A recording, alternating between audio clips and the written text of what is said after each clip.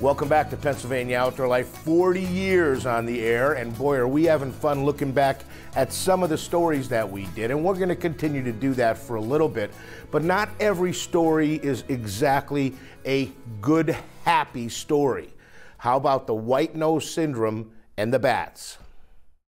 White nose syndrome was first documented in New York in the winter of 2006.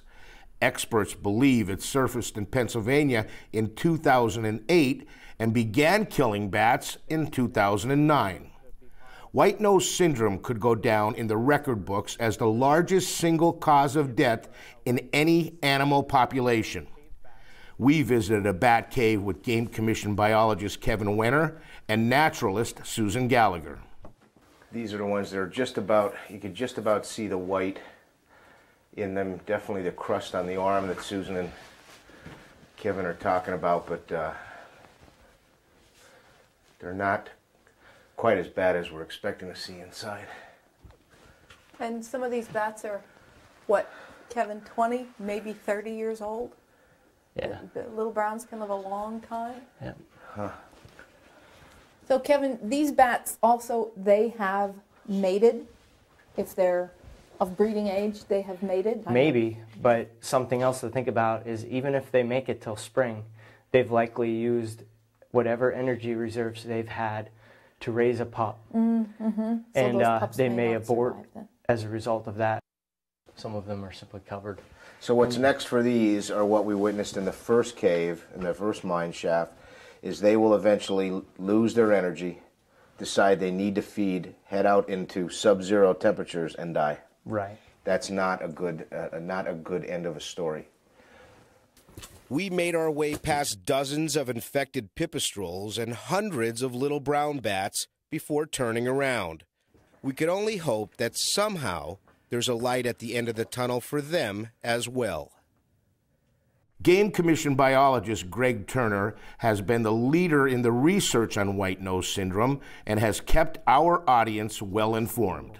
Right now we're looking at about a 99.9% decline that occurred over the span of about 4 years from white nose syndrome, a fungus that came in the 2008-2009 winter, and it took about 3 or 4 years to spread across the state, and usually within 1 year, but sometimes 2 years, depending on when it gets introduced to the site, we see mass mortality. And so we see sites go from 100,000 bats down to 40. We've had some go from 40,000 down to 2. Many of the sites have actually gone to 0.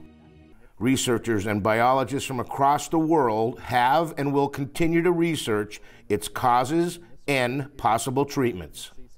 The bog turtle is another animal whose population is in question and is listed as critically endangered in the United States.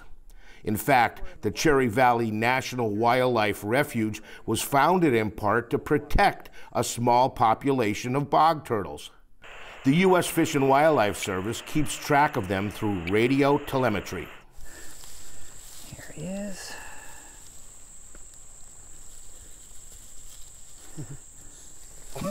Completely dry, active. That's what's all the fuss is about. That's what all the fuss is about right there. This 4-inch shell-length turtle. And we'll keep you posted on the bog turtles. Pennsylvania has always been known to have a good population of snowshoe hares. However, land loss and the change in weather patterns have researchers concerned enough to study them. The trick is to trap them. So this is his radio collar. Okay, I see the little antenna, right? Yep. And you have ear tags in it too? Yep. So we have an ear tag, and then there's a pit tag under the skin right about here that you can't see, but we have a scanner, and it will show up the number if we scan it. Okay. What else can you tell me by looking at that? It's a male, you don't know how old or anything yet, right? I mean, no. Pretty much that's what we're learning here? Or? Yeah, that's basically all we can tell. He seems like he's in pretty good physical condition. He's not, he has some body fat on him. At this point, he's all white. You can start to see, when they molt, they'll drop the white hair, and then the brown coat will come in, so you can start to see some of the brown, but He's still in his winter coat. And it will be as brown as a cottontail at some Yep. point, right? Yeah. So if you look fast, you might mistake them for a cottontail, but these guys definitely have the bigger feet. In general, they're bigger, slightly bigger than the cottontails. Cool. Okay. After the release. What are you going to do? Just let it go? Yep.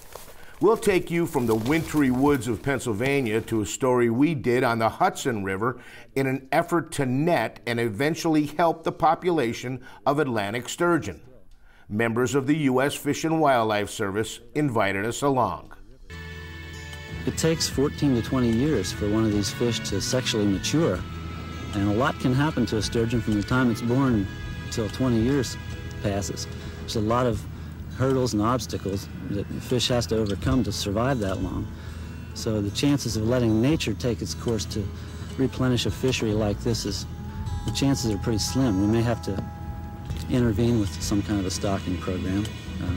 We're getting the technology and the techniques in place so that if we're called upon to do that, we'll be ready. And they were certainly exciting stories. Back in 1991, we shocked the Lackawanna River in Archibald and found a very healthy population of brown trout. The Fish and Boat Commission used that story to help get sections of the river declared a Class A fishery. We stripped eggs from shad in the Delaware River, and we stripped eggs from walleyes in Lake Wallenpaupack. We were there when biologists surgically implanted small transmitters into brook trout. They were hoping to learn more about their movements after being stocked. I would like to say we've seen it all and done it all, but I don't think we have. I will tell you, I'm excited to see what's next. And we certainly hope that we get invited along on all of the rest of the research and keep you informed on some of those past stories. We're going to take a short break and we'll be right back.